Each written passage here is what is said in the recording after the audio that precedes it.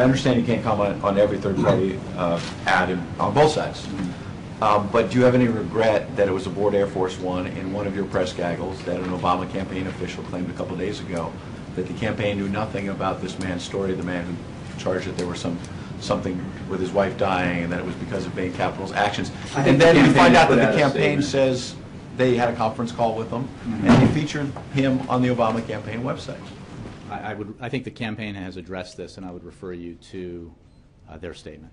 Okay, and putting aside the Romney campaign attacks about it, the president himself, it's been said many times in 2008, talked about changing the tone in politics and saying that this kind of negativity doesn't add to the debate.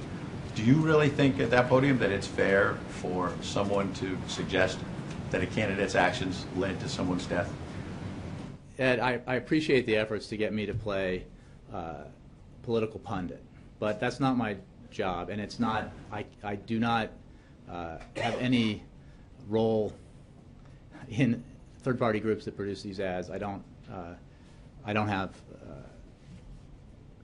a comment on that. I would simply say that the president goes out every day, practically now, and talks about his vision for the future. He talks about substantive policy issues. He talks about the need to help the middle class grow, help increase middle class security, how we need to ensure as a nation that we're investing in education and infrastructure and innovation so that we can continue to grow our economy. And I would simply note that while I know there's an effort on one side of this to conflate the two, there is a substantial difference between a blatantly false ad produced by and paid for by a campaign, in this case the Romney campaign, and ads produced by third-party groups.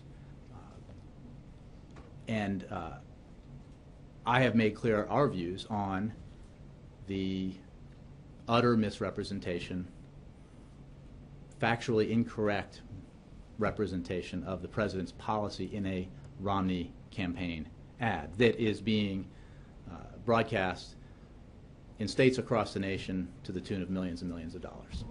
When you talk about the president's vision, you're correct. The last 2 days in Colorado, he talked about all those substantive issues. He wasn't talking about personal attacks. He was on substance. But part of his vision in 2008 was changing the tone. So the question is, how can he now stand by idly and just say, you know, one of his former White House aides is running this thing that says that Mitt Romney may have had something to do with someone's death. How do you stand by now that you're in power? And that was part of your vision before. And I understand your question, and I would simply say that I don't imagine that you are asking the Romney campaign why they haven't condemned the third-party ad that suggests the president may not be an American citizen. I understand that, or maybe better phrase it, I think it should be understood that we are not in control of third-party ads. The campaign, and I refer you to the president's campaign for discussions of campaign advertising paid for by the president's campaign. And then I would ask you to look at what the president's out there talking about.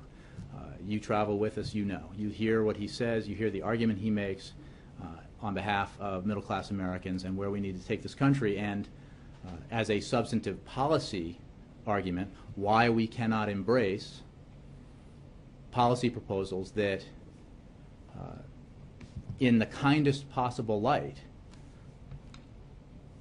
according to the Tax Policy Center, would, if implemented, result in massive tax breaks, tax cuts for millionaires and billionaires, paid for by middle-class families.